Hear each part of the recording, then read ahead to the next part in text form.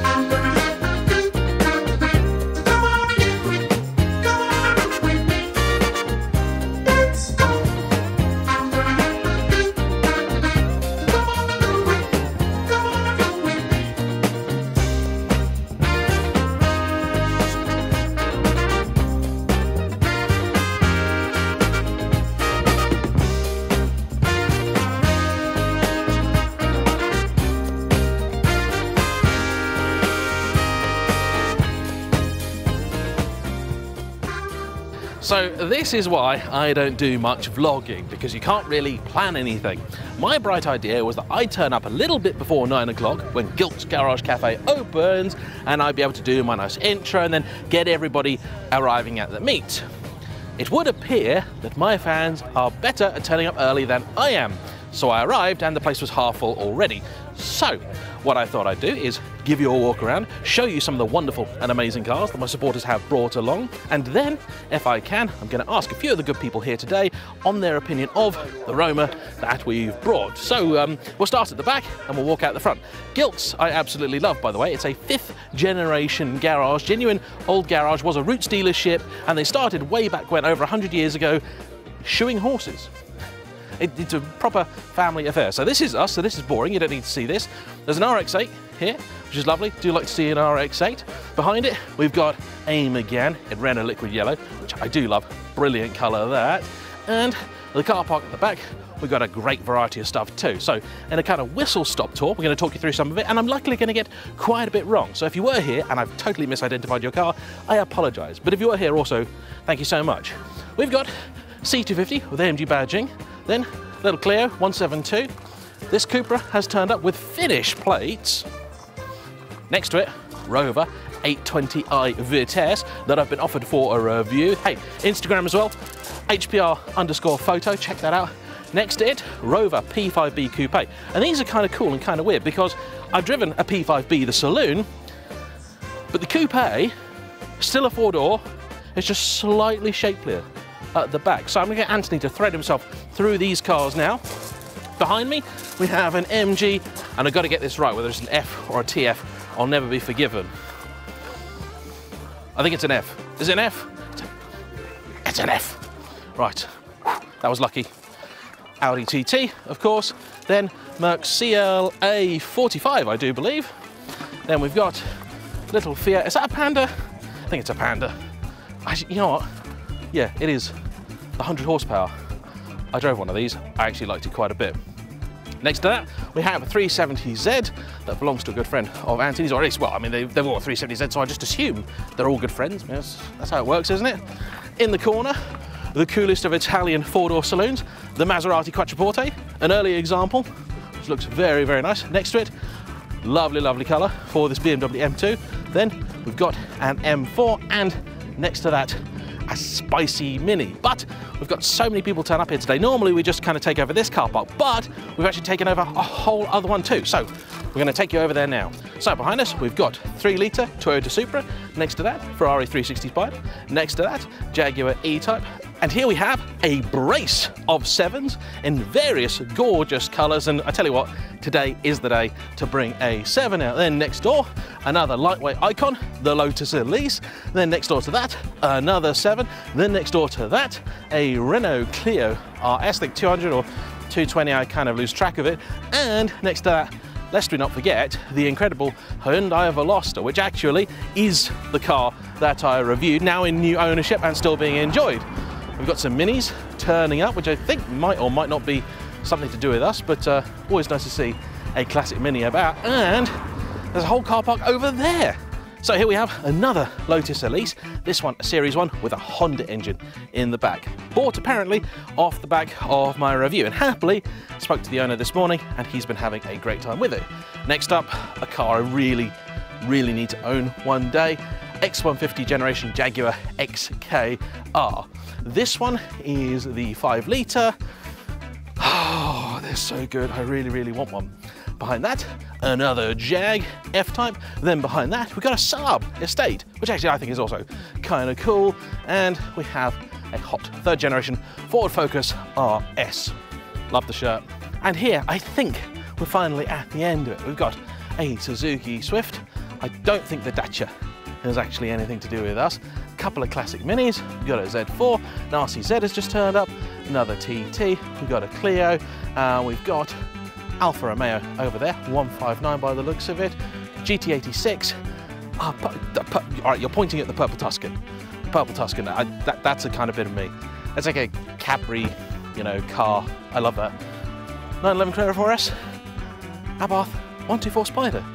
So that's a roundup of all the cars that have come to the meet, and hopefully that proves I am fortunate enough to have a very diverse and eclectic mix of people that watch the channel. So, what will they think of the Roma?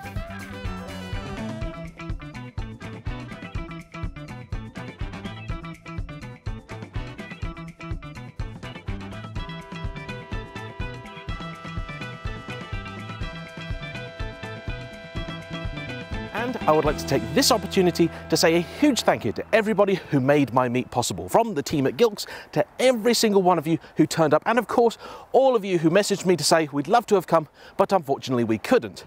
The good news is, if you're currently sat at home going, oh dang it, I didn't even know this was on and I wish I could have come, it looked like good fun, fear not, because there will be plenty more opportunities. I run these meets in conjunction with RoadStr, the social media app designed for petrolhead types like us. I will be doing several of them over the summer. I did last year and hopefully will again next year. Both the meets and the app are completely free. And even better, for iPhone users, there's now CarPlay functionality for the RoadStr app too, meaning that you can have an even easier time of following your favourite routes, meeting up with friends, and all this other cool stuff us petrolheads like to do, particularly in the nice summer months. For more information on the RoadStr app, please check out the links in the description down below, and I hope to see you all at a future meet. And as I may have already inferred, I did have an ulterior motive for bringing the Roma to the Gilks meet. Not only did I want to find out how the car performed on a long journey, I also wanted to get the opinion of the petrolhead public on this car. And I began with the industry standard, and all important for a Ferrari, lift the bonnet and see how quickly a crowd can form test, where the Roma passed with flying colours. It didn't take all that long for people to gather around and marvel how even in this day and age with increased safety regulation, electrification and just boring engine bays, this is still a work of art. You'll note how far back in the bay the Roma's engine is and how small and compact it looks. That almost certainly contributes to its sharp, agile and very entertaining handling, which if you want to know more about, please watch part 1 of this review if you haven't already. And then we asked people for their opinion on both the exterior and interior of the Roma, and I'm happy to report that it would appear Ferrari have absolutely nailed their brief of creating an understated yet elegant car that is a tribute to the Grand Tourers of the 1960s. People love the Roma, though I should point out, if you are thinking of buying this car to be subtle and go unnoticed, it's not going to work. Where you could drive through the middle of London in a 911 GT3 and barely get even a slight glance, this does turn heads. People still know it's something very special. Maybe it's the combination of this gorgeous paint colour that did attract many positive comments, the rather prominent windshields, and the fact it is a Ferrari. The Roma still stands out. People look at it and generally speaking, they love it. The entire time that I've had this car, I haven't received a single negative comment. And I may even have to take back some of my words about the way that it sounds, because though from inside it's not the most exciting, from outside it does still give you the tone of a proper flat plain crank V8 Ferrari. Just slightly muted, but still distinctive. And that to me fits the brief of this car perfectly. It was, however, perhaps surprisingly, the interior which garnered the most acclaim, and it's for that reason exactly that I was so keen to get other people to sit in this car and give me their honest, unfiltered feedback. Because you see, people like myself are very fortunate. I get to sit in stuff like this, nice new Ferraris, all the time, and so you can become sometimes a little overly critical. I said that this video was designed to talk to the people that maybe have never had a Ferrari of any type before. Maybe you've got an F-Type, an XKR, an Aston Martin or something like that, and they're thinking of upgrading to something like this. Well, based on the feedback of all the people that I had sit in this, including some who'd never been in a Ferrari before, I was told it felt every bit as special as you want a Ferrari to be, with some noting in particular that it's Ferrari who seem to do interiors just a little bit better than everybody else. The centre screen, I think, remained the most controversial piece of the whole interior, but the overall effect and the quality of materials, except the headlining, people really did like. And as an added bonus, we even managed to correct another thing that I said in part one, where I said you'd never ever get 4 adults in here. I was wrong, because we did, and they didn't actually look anywhere near as crushed in there as when myself and 3 friends tried to fit ourselves in Ben's Dad B9. And so I think it's fair to say that amongst my petrolhead friends and audience, the Roma is a smash hit. I don't think I encountered a single person who said, given the chance, that they wouldn't have one. And I think I'm with them on that. But I do want to also talk to you about what it's been like to live with this week, having now done about 600 miles.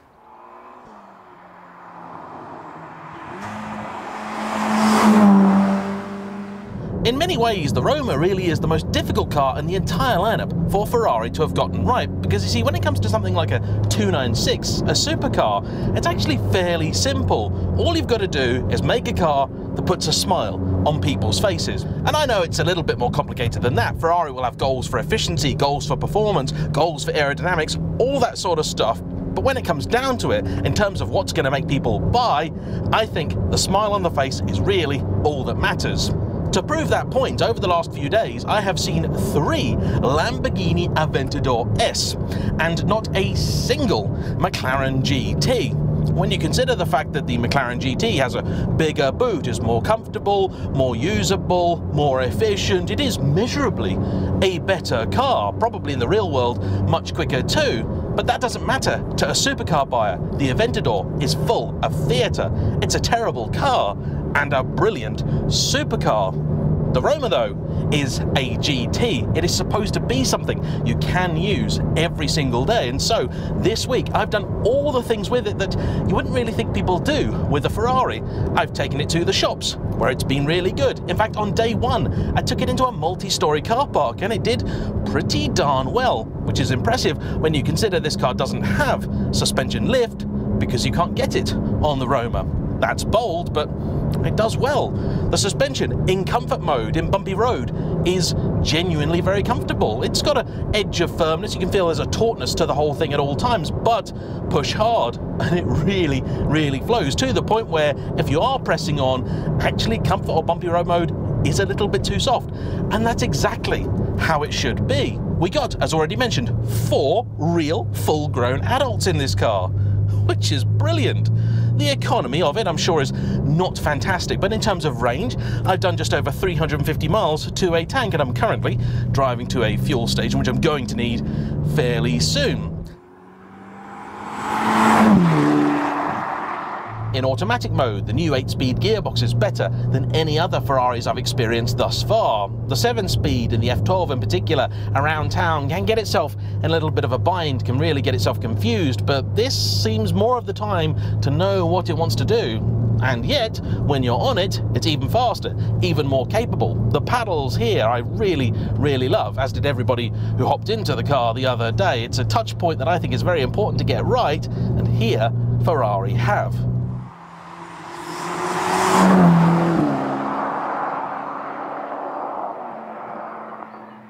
It hasn't been all sunshine and roses though, and of course I wouldn't be doing my job if I didn't mention that. The main issue I've had with the Roma all week has been error messages. Ferraris are prone to them, but for some reason this particular Roma has been worse than any other Ferrari I have ever experienced.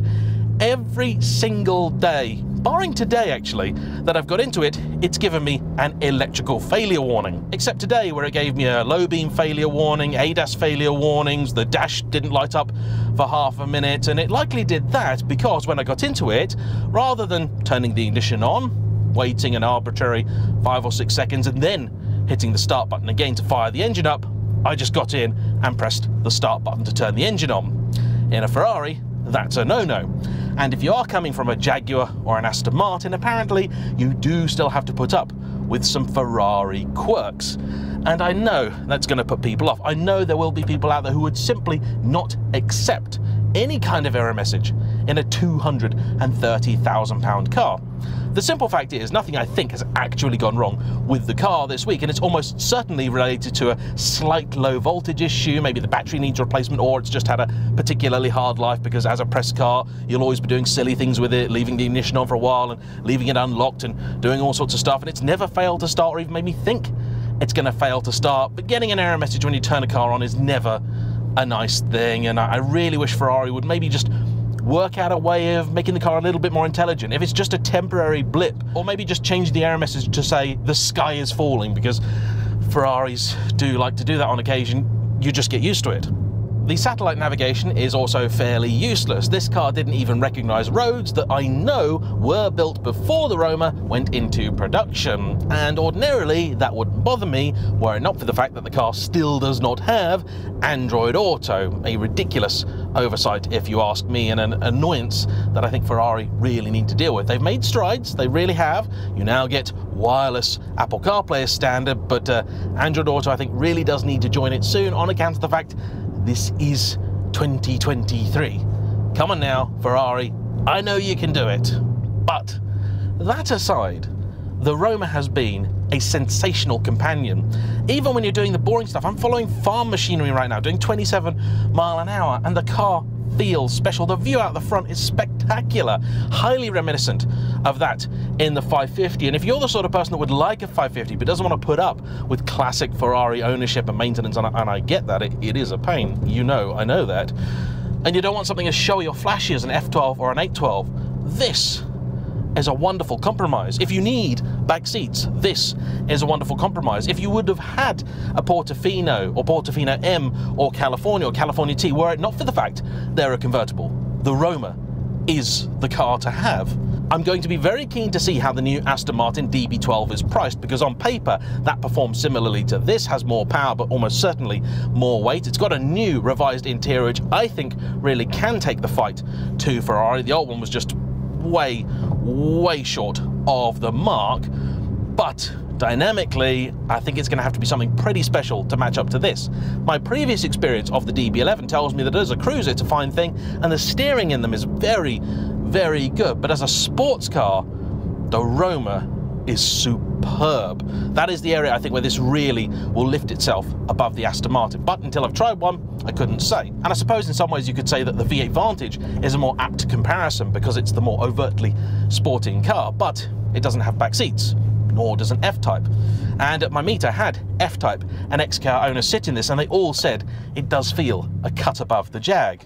and of course it does feel a cut above the V8 Vantage, but I expect that's going to be revised fairly soon too. Even compared to everybody's favourite daily drivable usable sports car, the 911, the Roma really is a cut above. I think it's more exciting, more engaging to drive on the limit. It's a little bit more practical, certainly in terms of the back seats, and even better, when you are on the motorway, it's quite a bit quieter too.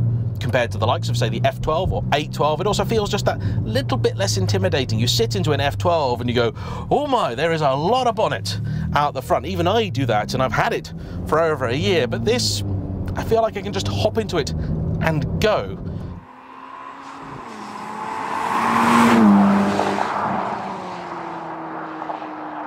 While I absolutely appreciate the theatre of the F12, and that's what it's all about, there is also a lot to be said for a car which enables you to just hop in and go with very little forethought or planning. Every single day I've had this car on the driveway, I have used it almost exclusively. In fact, the only time I drove anything else was when Anthony and I were doing some drive-bys of the 430 Scuderia.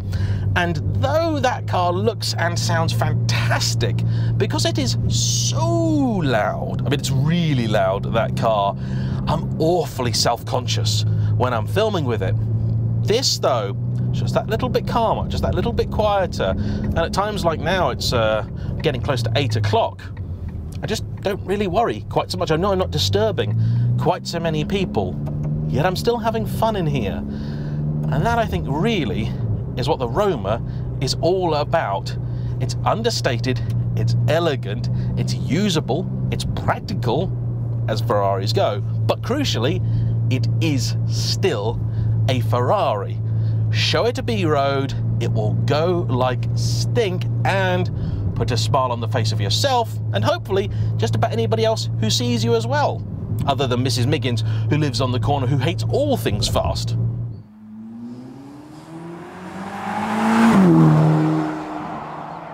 Sure, for a half-hour blast, something like the F430 Spider that I drove last week would be better. And if you're going to use the back seats more of the time, the likes of an FF or a Lusso might suit your needs more. This is to say nothing of the incoming Pura Sangue, but that exists at a wholly different price point, and I'm not sure you can actually order one of those at the minute if you haven't already got your name down.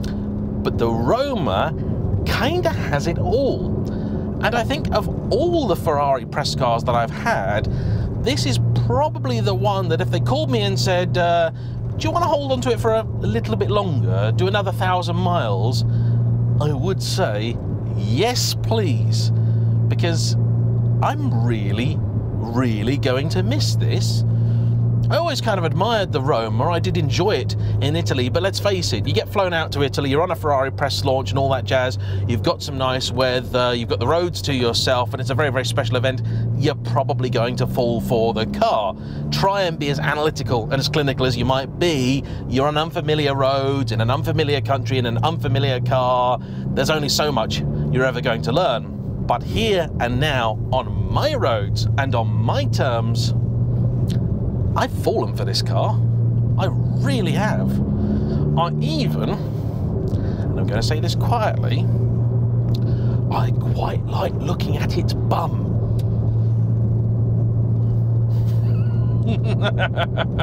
So on that note, I've got about another hour where I can actually use this car before it has to go back.